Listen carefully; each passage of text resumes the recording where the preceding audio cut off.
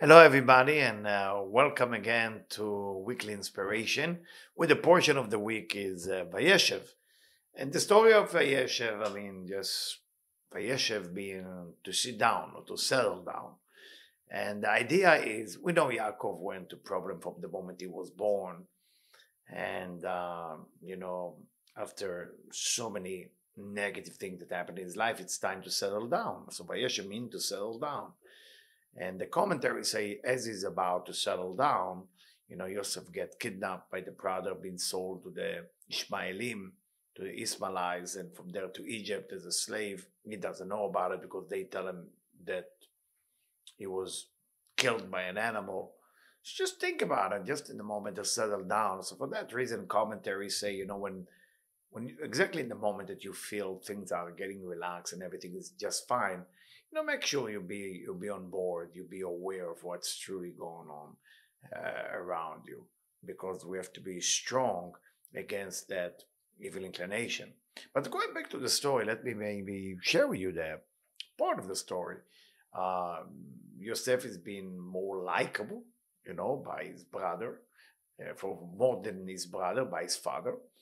His brother actually don't like the fact that the father like him, and he give him a special robe, stripe board, and of course it's a coat, pasim. In the word pasim, you have all the future thing that Yosef will have to go there, like pasim, Potiphar is in the word pasir, Yud is Ishmaeli, v'chule v'chule, Mitzrayim. And the whole idea here that Yaakov want to show love to his son. Of course, the question is, why you have to show the love to your son and make the other brother jealous? But we are talking about a family that were spiritual level beyond anything we can understand. Yosef is basically getting to,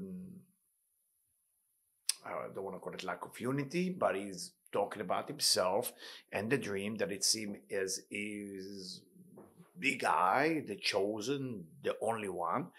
And because of that, once the brothers see that he's speaking bad about the concubine's children, which is basically stepbrothers, they realize something is wrong with that brother. They make a conscious decision to sell him. They want to kill him first, then change their mind to sell him and tell Jacob that basically he was killed.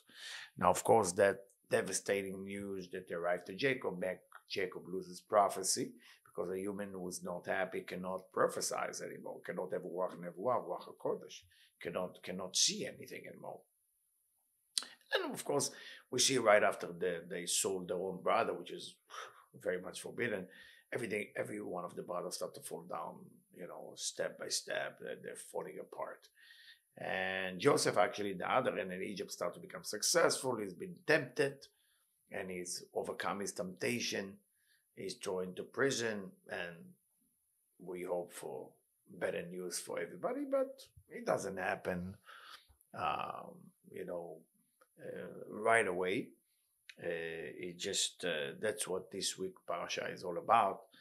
And the question is, what can we get from it? Okay, let's jump into the idea. Now, I would like to share with you a concept. Just think about it. Can you imagine if you read about Joseph without knowing the whole story? You would judge Joseph to be an evil man, a wicked man. Because here we go, a guy who just talk about himself. I saw in my dream that I'm the rulers. I saw another dream that I'm the rulers. His father and mother telling him, shame on you. You want us to be your slave. And then he continue. He never stop. And he continue again. And then he speak bad about the brother to the father. He snitch on them. And then he talk bad about the concubine's children. From that, you can look at it and say to yourself, not sure I'm into that guy. When you read the old portion, let's say you're going to read this portion, next week portion, the portion after, all of a sudden we call him Joseph Atzadik, the righteous. But if you read just this portion, just a little bit half of this portion, yes, he suffered, yes, they're angry with him, but we will think about that Joseph as a wicked man, as a Rasha, Chas v'Shalom. And why am I sharing with you that twisted idea, maybe I should call it? It's a wrong idea. I have to share it with you. Why I have to open your mind into that? The point is like that a lot of time in life, a human being, who's overly judging and too reactive into the situation that they're going through in the moment, a lot of time run into the wrong conclusion. And the reason we run into the wrong conclusion because we get too reactive into the current situation. For example, if you're going through a rough pattern, if you're going through a rough relationship, and I will tell you that 2 months from now, your relationship will be excellent. Those 60 days, those 6 weeks or 8 weeks or whatever weeks you're going through, the difficulty is not as bad because you know eventually it's going to be okay. But when you are into the negativity as you're going through that, then unfortunately that negativity can take 2-3 years. Because what makes negative into positive? Your awareness, your consciousness, your idea that you know it's going to be okay. But in the moment that you react into a situation and you are absolutely sure it's never going to be okay, then that situation changed the title, the direction of where it's going. So we are capable actually to change the news of what's coming by reacting right into the current situation. The question is how this week you and me will be able to use different tools that Kabbalah, Rabbi Isaac Luria, and of course Rabbi Shimon Bar Yochai in the Zohar offered to us to get into places where the current situation will not affect us in a way that we basically will take the whole direction of our life on the wrong direction, God forbid. And this is what we're here to learn. What influences our mind, why we are not capable not to react to a negative situation, why we are not capable a lot of time, to go above that, just above this reaction and say to myself, wait a minute, this is only a 30 days period, no problem. You ever look at a woman when she go to give birth? This is unbelievable. Women who give birth to more than one time, painful. It's a headache. 9 months. Can you imagine men have to give birth? And after the first experience, they die. Women after the first experience, they want it again. And you look at them like, you sure? What happened? What happened? They know the result after that. The result, they have another member of the family. They are the result for adding another member to their own family. Yes, it's 9 months. It's painful. It's not comfortable. The whole 9 yards. But in the end, nobody beside the woman can add another member to your family. How important is that to create another human being? But if you tell the woman, hey, listen, there's so much pain giving birth, so much pain being pregnant, it's not comfortable, you're going to eat a lot, and you might gain weight after you give birth, no good. The woman will think twice. So if you tell the story in the middle, and you stop the story in the middle, and you don't tell a story of 20 years, everything you do look bad. How is that to relate to our parashah, and how is it to relate to what the Zohar teaching us? So I'm going to jump right into the Zohar in the beginning of the Sulam, right in the beginning. That's how the Sulam start. That's how the Zohar start this week parashah. In the beginning, first verse of the Zohar in this parashah start like this, and I'm relating it exactly that how we jump into conclusion and why we jump into conclusion. I think we all want to know what is the force that make me jump into conclusion before I even know what's going on. But before that, nothing like my wife T.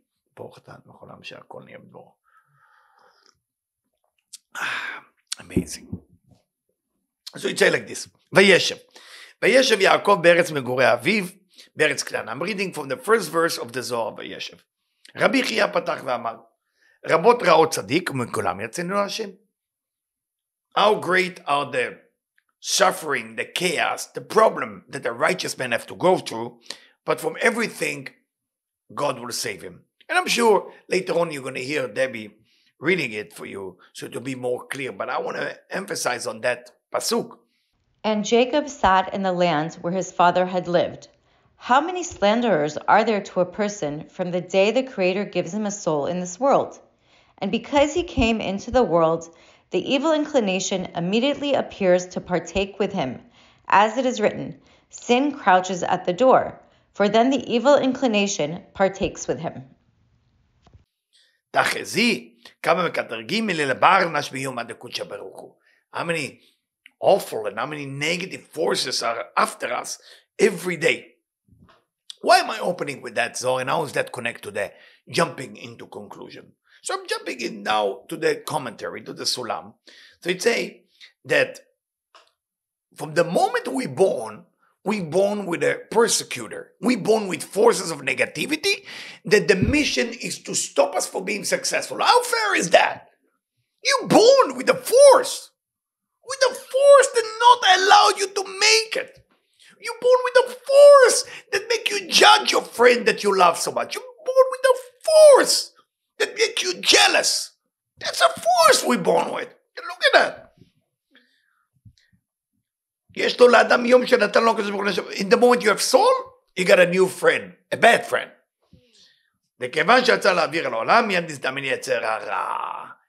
From the second you're born, you have evil inclination that the mission is for you to make the wrong choices.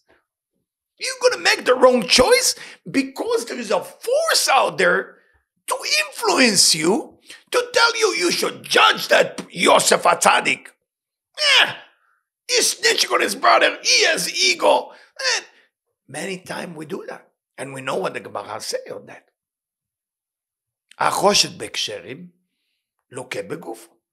It's written in the Gemara. The person who's suspicious of people who are perfect, Chaz v'shalom, can get sick in his body. I had Chaz v'shalom, because we all do that. But the Gemara doesn't say Chaz v'shalom. So if you're going through some pain or all this, that, look at yourself. Who did you judge yesterday? If you've been suspicious on people who try to do good, nobody can be perfect. But they do good, they try to do good, but you are choshed by him, be careful, you can get sick. Or your family can get sick. So look into good. Because you don't see the whole picture. The evil inclination give you just a part. Is the part that you see is true? Yes, it is. But it's not the whole picture. It's not the whole picture. As it's written in when God talked to Cain, and he's telling Cain, the evil inclination is the petach, is the beginning. It's always in the start. Starting in relationship, wait a little bit, give it a chance. Don't fight. Don't fight over what you go in the first 6 months. Those of you who are new into marriage, please, the first 6 months, even 1 year, even 2 years, if you are there to stay with one another, then what is 2 years? What is 2 years? Nothing. But if you are there just to try each other, it's never going to work, because the beginning belongs to who? Very good. Yetzer hara, evil inclination. Bore shekenu ki habehemot, and this is the way to go. The beast or the animal, they're all running away from fire. That's a normal tendency of creature. We are not. We are not. Adam nolad, ma anachnu? We want to jump into fire. Fire meaning like the evil inclination. So the evil inclination is like the Yetzer hara. So what we learn from here? And I hope, I'm not going to read the whole section. I just want you to understand that there is an important message for us. Many times we are making decisions based on the first impression. I know you cannot get a second chance to get the first impression. I agree. It's beautiful with what you're wearing, how you look, what you do, how you eat your food, how you sing your song, how you play your game, how you run your business, how you give your tithing. You know, people who don't give tithing, you know, you cannot, something is off there. Tithing is a basic. Everybody got to give tithing. If you're a poor person in the street. So you judge people. You say, you give tithing today? So, well, I skipped that 6 months. There is a problem with that person. No different than stealing and killing. What do you mean you don't give? You got to give your tithing. It's not your money. So the idea is when we look into people and we understand that there is something wrong with them, you cannot jump into that conclusion. Your mission, your job is to look to what's right about them. I know it's difficult, but there is a war going on with the Yetzer hara. We're in a war. I tell you, there is a person that I met many, many years ago. You all heard of him, sure, of course. And he's Rabbi Karlibach. Rabbi Karlibach, one of the greatest individual who studied from so many teachers, from the Admor of Babov, from the Rabbi of Lubavitch. He studied in the Liquid Yeshiva. And his mission was to look at the good of everybody. I met him twice in my life. And usually when I go to Aram Nochot, and the time permitted, I stop with my wife next to his grave. He's buried above the Chida, not far. And it's a man that everybody loves. It changed the music, the Jewish music in the world. So I want to share with you a story of love of Rabbi Karlibach. I never heard this story before until 1.5 hours ago. The story goes like that. Rav Karlibach is talking about the importance of mikveh. And he explained the mikveh, in his lectures he explained the mikveh. What is the mikveh for men? I'm not talking about mikveh for women. What is the idea of the mikveh? The whole idea of mikveh for men. And he explained, that usually the Hasidim, the Hasid, if you're part of Chabad, you want to do it every day. If you cannot do it every day, you want to do it twice a week. If you cannot do it twice a week, you have to do it at least on Friday. Why Friday? Because if you get into Shabbat, you don't want to come to Shabbat with the garbage of the week. We all did some garbage during the week. But when you're coming in the front of the Creator on Shabbat with the greatest elevation, this is it. This is the elevation. This is Shabbat. You cannot go into Shabbat without doing mikveh. I'm not talking about mikveh. Those of you who don't know what mikveh is. It's like a pool of water. But it's not about purifying your body. Many people think that you go to mikveh to wash your body or take a shower or something like that. No. You take a shower before you're going into the mikveh. A good shower. And then you go into mikveh. Because the mikveh is a purification for your nefesh, for your soul. It's not a purification for the body. Purification for your soul. Meaning what?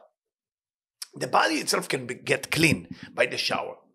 But between the body and the soul, there is a bridge. That bridge is a soul and not a soul level. It's called nefesh. So when you're putting the nefesh into the pool of water, the pool of water is a special water. It's a mix of rainwater with regular water, or well water and rainwater, which is perfect, like the Ari, Zal Mikveh, or Jerusalem Mikveh, Shiloach. But the rainwater is what makes it special. Maim Duchrim. And when you're going there, you get purified. Men need to do it at least minimum twice a week. Women usually doing the time after the period, which is once a month.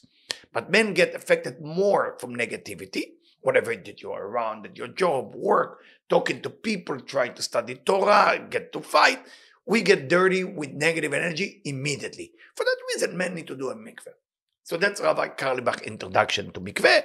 Now I'm going to jump into the story. So Rav Karlibach, wherever he go to, on Friday, he makes sure he does mikveh. That's what he tells in his story. So he's on the way to Texas. He has a show he needs to do after Shabbat. And he arrived there on Friday. And he started calling the shul. Do you have mikveh? Do you have mikveh? Do you have mikveh? And of course, it was a certain place in Texas. You're not going to find a mikveh there for men. So he called. They actually said, yes, we do have a mikveh. So again, he drives to the area, and it's one of those areas. I don't know if you ever experienced when you arrive to a mikveh, nobody ever been there, and after you, nobody ever will get there. I don't know if you ever get that feeling. It happened to me in Columbus, Ohio. I arrived to Columbus, Ohio, and nobody ever used that mikveh. What a perfect mikveh. It's clean, it's neat, shower, it's perfect mikveh. Perfect mikveh. Nobody ever used it. And you get the zechut, you get the merit to use the mikveh in Columbus, Ohio. And you elevate all the nitzotzot, all the light that possible. The same thing happened to Rav Karlibach in his story. So he arrived to Texas, he arrived to the mikveh, and he thought to himself, I will be there alone, nobody ever arrived there. But as he arrived to the mikveh, he sees that there is another gentleman with a cowboy hat, because that's how people go there in Texas. And, he was... Look at him, he doesn't look like the guy's into religion, Jewish religion or spirituality, but no judging, that's Rav Karlibach. Continue. And they start a conversation. And the guy with the cowboy hat, look at Rav Karlibach and say, I'm sure you're asking, what is this guy doing here in a mikveh? You come with a beer, you're a rabbi. And the rabbi said, no, Rabbi Karlibach said, no, but I'd love to hear your story, but I'm no judgment here at all. I said to him, I want to tell you my story. And he said,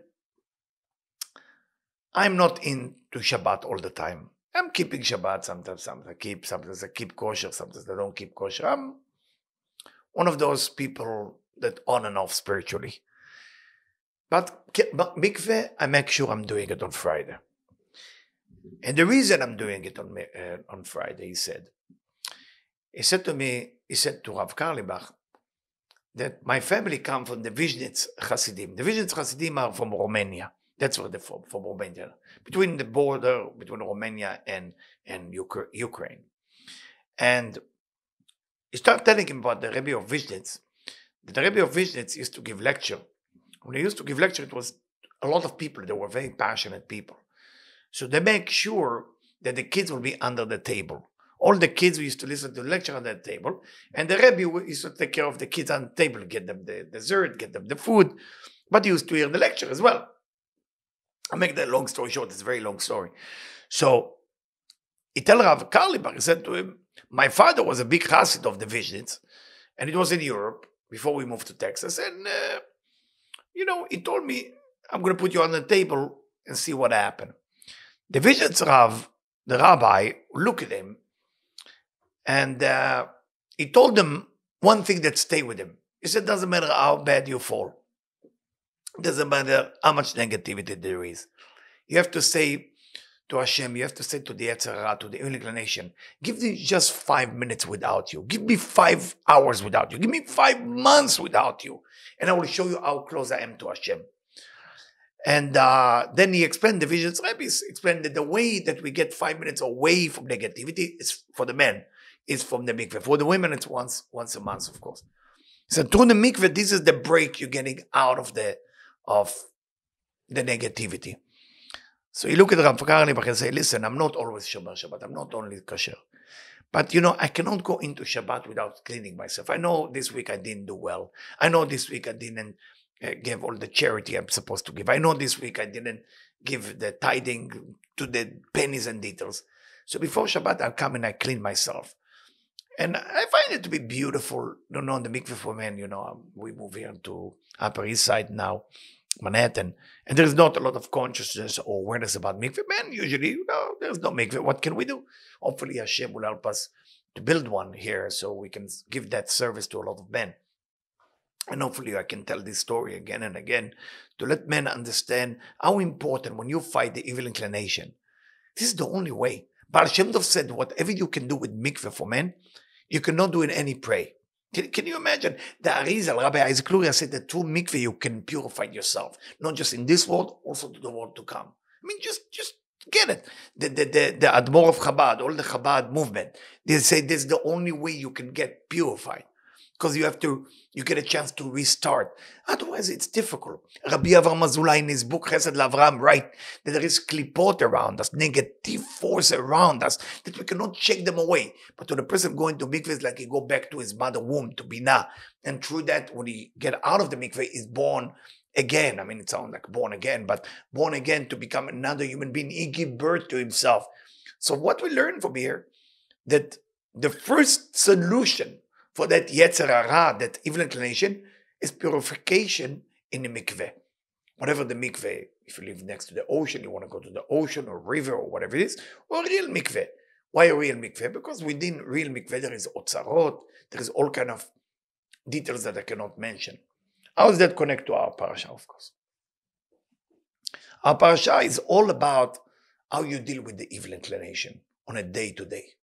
We are fighting. We're in the middle of a war, my friend. And that war is not over. It's not a war that happened between Putin and Zelensky. It's not a war that's happening in Iran. It's not a war that's happening in the Middle East. It's not a war that's happening in Australia. It's not the war that happened in South America. It's an inner war, my friend, that every human being is going through that. And until we don't understand that there is actually a war, we're not even going to try to win it. Because we think the war is outside. And we keep looking for outside. We wear better glasses so we can see that. But there is no glass to see that evil inclination within me that's fighting me. That's what happened with the brother. Tell us the Arizal in Likutei Torah. Likutei Torah, it says, Vayitnaklu oto la'amito. Why do you want to kill him? Why do you want to kill Yosef HaTzadik? So the Ari write like this. דע כי חשבו אחי יוסף, his brother thought שהוא שיריים מהקליפה, is the leftover of the קליפה, שנפרדה מאברהם ויצחק, that it's left over from אברהם ויצחק. Why would they say that? למה? למה חשבו שהוא כזה? Why they thought he's like that? ומה שהביא דיבתם רעה. He spoke לשון הרע on the brother. A spiritual person don't talk like that about the brother. והיפוך השלום. It's the opposite of peace. When you speak bad about another human being, מוציא דיבה לחברו, speak bad about people behind their back, it's not just לשון הרע, it's דיבה. And when you do דיבה, לשון הרע, then you cannot be a tzaddik, you cannot be part of the Yaakov family, from the Israelite. We don't do that. We're looking for peace, we're looking for unity. And then he told that they're only looking for girls. He spoke very bad about them. Now they all were perfect tzaddikim. They were righteous, perfect. So when they come together to get rid of Yosef, now the story changed, right? They want to get rid of that guy. It's like, let's get rid of that evil brother we have. There were union between them. The unity was perfect. They're not into any girls. They're into mitzvot, they're into spirituality. All of a sudden, guys speak bad about them. Then he speak bad about bnei hashfachot, the concubines' children. This guy has to get out. Out. He's negative. So, they couldn't see it. Sometimes in life, my friend, we cannot see the whole truth. Cannot. Especially when it's positive about the other person. You know, you cannot see the whole truth about negative. We're always searching for what's wrong with that picture. That's when we're insecure. That's when we're living in lack. That's when we don't trust Hashem. But if you're capable like Rav Karlibach, to look within the good like Rav Zusha, to look within the good the other person, Rav Levi Yitzchak Berdisho Ben Sarah Sasha, to look at the good within the person, oh my God, you are powerful. You are strong. Why you are strong? Because we are in a war with the Yetzer Hara. Somebody is injected lack of unity into the group. Find one good thing about them. Somebody hate the group. Find one good thing about them. Somebody you feel they use your money. Find the one good thing about them. It's obvious to see the bad. Why? Why I just read from the Zohar. Who's coming first? Yetzer Tov or Yetzer Hara? The good inclination or the bad inclination? The bad. So the first thought come to your head will have to come from the bad. It has to. That's how the bad inclination works. Yetzer Hara. That's how we work. So, what do we do? Mikveh, we understand. What is the other thing? So, Admor of Chabad wrote many books. One of the Balatanya, I'm talking about Balatanya. There is a book that's called Igeret HaTshuva. It's in English too, you can find it everywhere. Igeret HaTshuva in chapter 12. Igeret HaTshuva in chapter 12 explained that there is another thing you gotta do before mikveh and after mikveh. And Igeret HaTshuva said, if you want to get rid of the evil inclination, many times, because Hashem want to give you a gift, He will send you some pain, some emotional pain, some physical pain, some business pain, things that not going to work for you. He call it miruk ha'avonot. Miruk is like when you shine a copper. I don't know how many of you ever work with copper. So when you shine it, every pain that you go through, if you will understand that that is there, it was designed to remove the evil inclination from you, you will no longer look at pain in a negative way. Very similar to the story of the Rashash. Rabbi Shalom Sharabi. A gentleman came to Rabbi Shalom Sharabi to tell him how bad his life is. The Rashash was with another person. The wife of Rabbi the Rashash, the famous Kabbalist from Yemen, brought him some cookies and tea so he can wait for a husband for an answer. In the meantime, he's thinking what to talk to the rabbi. He's a Kabbalist. He want to talk to him all the life suffering, lack of money, problem. And he fall asleep. As he fall asleep, in his dream, he sees something incredible. What does he see? He sees that there is basically everybody running toward the center of town. And there is different kind of wagon passing by. One wagon is white, other wagon is black, some wagon is gray. So he's running with the people toward the center of town. You want to know what's going on? So he asks the people as he's running, where are we going? What's going on? So they going to judge. There's a big judgment day for the person called David Levi. He looked at them and said to them, my name is David Levi. That's my name. So yes, that's a judgment for David Levi. So what's with all the wagon, the black, the white? So I said the black is all the sin it did. The white is all the good things did. So okay, it seemed almost even, it looked like more dark wagon with a lot of creature in it. They said, yes, those creature is always negative action, and those creature on the white, there's all the positive. And he started to be worried. He said, well, I see there is more black than white. I mean, then the creature in the white are kind of small, and the creature in the black are kind of big. So he's sitting there, and there is in the middle of the center of town, there's a scale. And they start putting everything on the scale, and you can see obviously that the people coming out from the black wagon with the negative action is kind of weight much more than the white kind of angely created from the positive thing, and he start to be worried.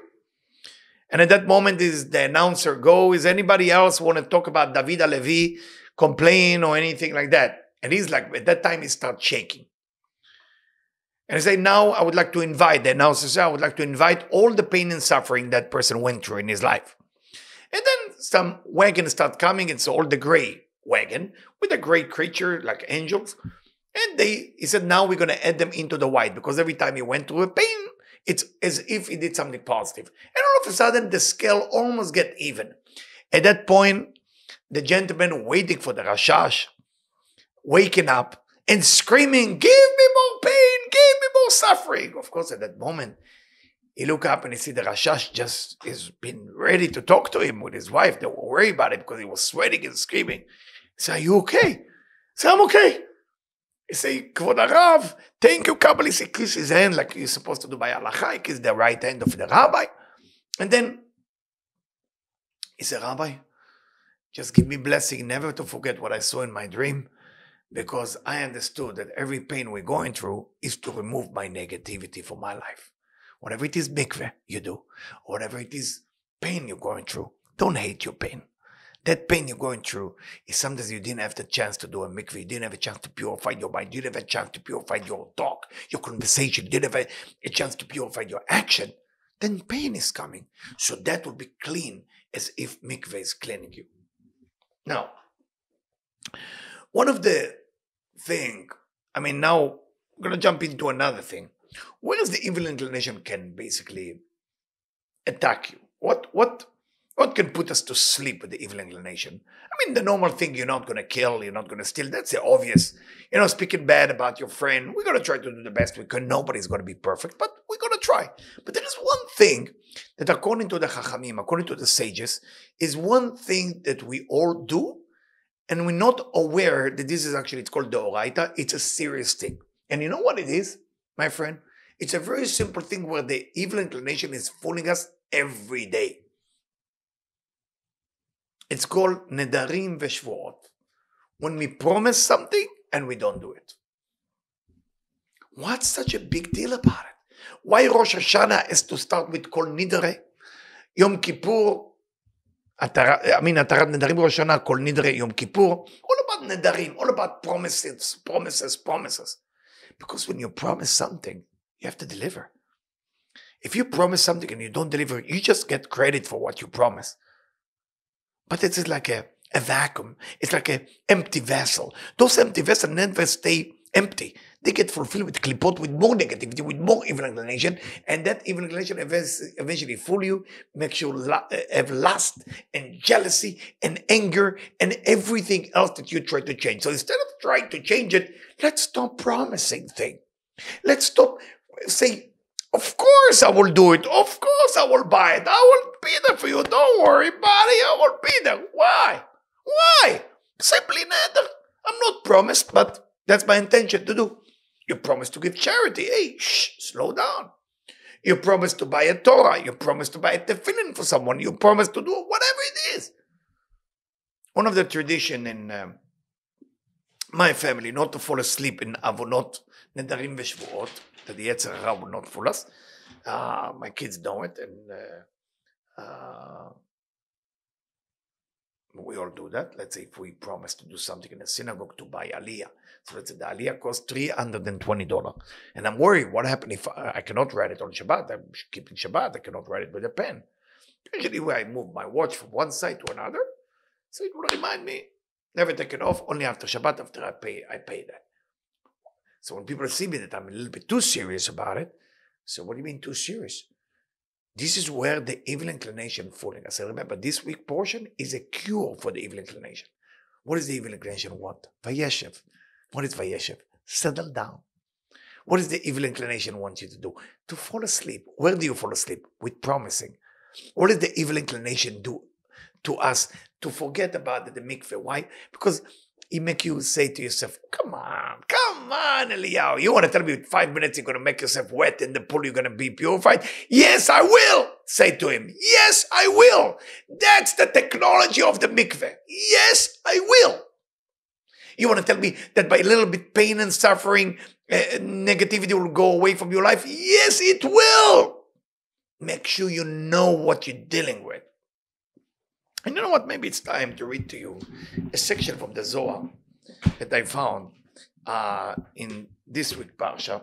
It's in Resh Yud in the Sulam. Those of you who have the Sulam. It's in Kuf Peitet Amud Aleph. Kuf Peitet Amud Aleph, in the end of Amud Aleph, and the beginning of Amud Bet. Kuf Peitet Amud Bet. So it's in the end of Amud Aleph, Kuf Peitet. So, and Debbie will read it first, and then I'm going to go ahead and explaining it. See how one should be wary of one's sins and go by a corrected path, so as to not be fooled by the evil inclination, which slanders him every single day, because it always slanders him. One should overcome it and prevail over it in a solid place where the evil inclination will not be able to move him from his place. This is because one must be stronger than it and connect at the place of strength. When man overcomes it, he is on the side of strength and clings to that side to gain strength. And because the evil inclination is strong, man should be stronger. Hence, those people who overcome it are called mighty in strength, since they are with their own kind. Because they had overcome a strong one, they have become as strong as it is. And these are the angels of the Creator, the righteous ones that come from the side of harsh gvura, strength, to overcome the evil inclination. And they are called mighty in strength, who fulfill his word. Bless the Lord, you his angels, meaning righteous ones such as Joseph, who is called righteous and strong, who kept the holy covenant that was written in him. So it say, Rabbi Chia Padach V'amar. Rabbi Chia opened the discussion and say, what does he say? A person need to be careful. How is he go on a spiritual journey? Spiritual journey has two paths. One path is to do good. Second path is to prevent yourself from doing bad. That's it. That's spirituality.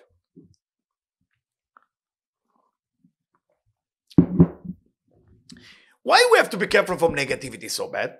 Mekatreg alaf kol yom vayom. The negativity, the evil inclination, that's Yetzer Hara, that's dark force, is there to all day long speak bad behind your back. You want to know who speak bad behind your back? That evil inclination. You want to know who need another friend to talk bad about his friend? The evil inclination is convincing you to talk bad about other people, to think bad about other people, to judge people. If you take away the Yetzer Hara from you, the negative angel from your soul, you're never going to see the bad about other human beings. After all humanity was created by the Creator. We're going down when we start to believe that the Yetzer Hara is real. But the Yetzer Hara, the evil inclination, was created by God. Why? To give us a chance of a free will. To give us a chance of choice. If there will be no negative and positive, how can you choose? That's a purpose. So don't hate that negative part creation of God. It's just there to elevate us, to take us from one point to another. That's what the evil inclination is there for, which is unbelievable. But in the other end, don't think that that's entity, that force is not part of God. It is part of God. It's not God, but it's there to help you grow. So every time you win it, you grow. Let's read how. All the time they speak behind your back, that evil thing. For that reason, say the Zohar, Reshud Aleph, צריך האדם להתגבר עליו. A person has to overcome that. ולעלות עליו במקום מוצק. It's a weird words. I never saw it in any section in the Zohar. מקום מוצק. You know what מוצק mean? מוצק is like cement, like stone, solid. Something solid. We have to be something solid. שיצר הרע לא יכול להזיזו במקומו. You have to be like a cement, like a mountain. The evil inclination will come to you and say, listen, I heard that person talk behind your back. I heard him. You should hate him. You have the amutzeket. You are like a cement. You cannot move my opinion. And בהתחבר במקום הגבורה. I say from Kabbalah point of view, you have to be גבורה. גבורה means גיבור. גיבור means strong, brave. משום שכאשר האדם מתגבר עליו, when a person is גבורה, מתגבר, overcome the dark side, מדבק בצד ההוא כדי להתחזק. When you're fighting the evil inclination, I'm going to put meditation here, you put the name Kuf Resh Ayin Sint and Nun Beshva. Why Beshva? Beshva is the vowels for Gvura. Kuf Resh Ayin Sint and Nun is the secret of the left column as well. So when you are fighting the evil inclination, always Kuf Resh Ayin Sint and Nun, that's the code, that's a meditation. When you're fighting it, when you start being very negative about yourself or about others, because the evil inclination always will tell you, come on, I know how bad you are for the last 28 years. You want to tell me with one mikveh, you're going to be tzaddik? Yes, I will. You want to tell me with one pain, you're going to be tzaddik? Yes, I will.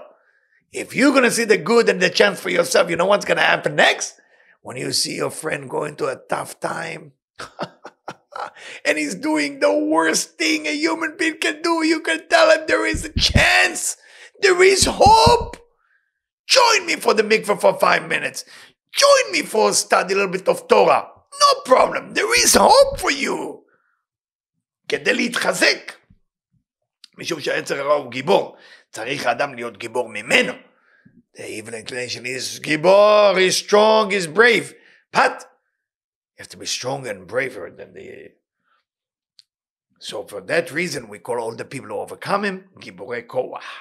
They are the strong, they come from גבורה, דהיינו הצדיקים, הבאים מצד הגבורה כדי להתגבר עליו ליצר רע. That's what we call righteous, they overcome, like יוסף הצדיק, overcome the temptation. This week parashah, toward his master's wife, who tempted him every day. That's why he was tzaddik. He wasn't tzaddik because he was, going around and talk about the words of God. Tzaddik come from action. What did you overcome lately? What did you overcome lately? What kind of fight you're dealing with? What kind of yetzer hara you have? What type of yetzer hara? You know, when I used to teach in a 12-step group in different rehab center, it's beautiful to see those souls.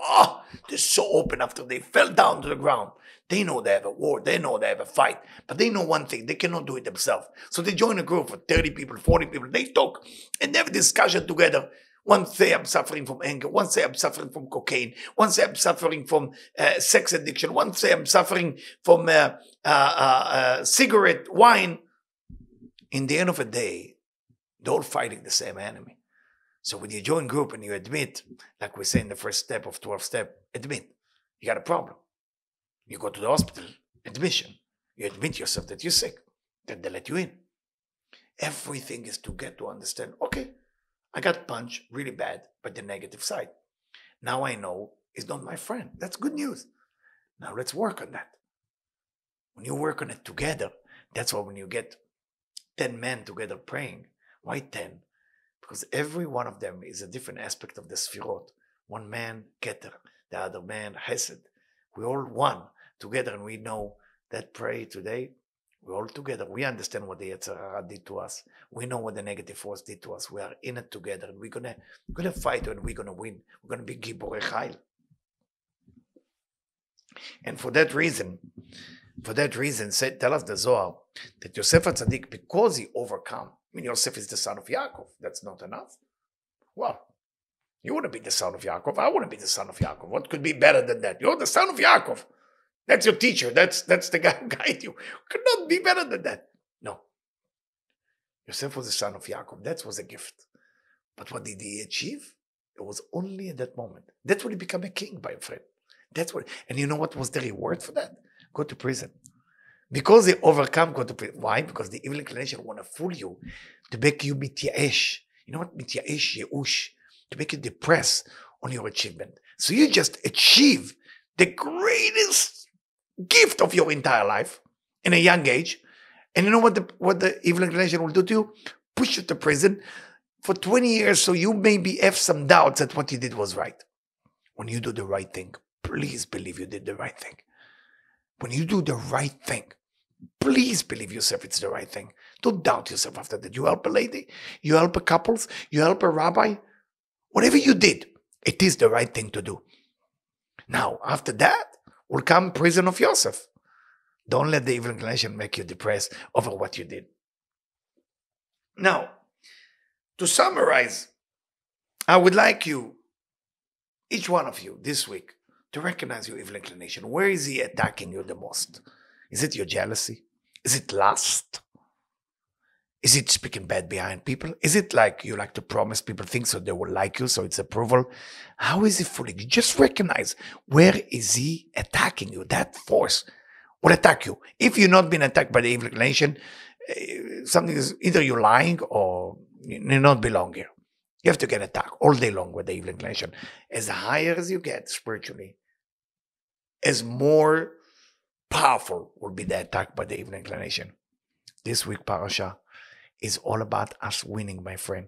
It's all of us becoming like Yosef, that we become kings and queens. This is the week to become the kings and queen before Hanukkah. We become the kings and queen, but there is a requirement. What is the one thing which is difficult for me to do, and I would like to overcome it? Now, if you have 10 bad things that you cannot overcome, choose one of them. Don't do all the 10 together. If you do the all 10 together, that's when he fool you again. Because you know you're not going to make it. And you're going to give up. And then you're going to fall apart. Don't do big things. Take a small thing. Whatever it is. And make sure that this one thing has to do with your thought. Not with your words and not with your action only. With the mind. What are you thinking here? Help the mind. Then it will help the words. Then it help the action. Thank you for listening and have a great week.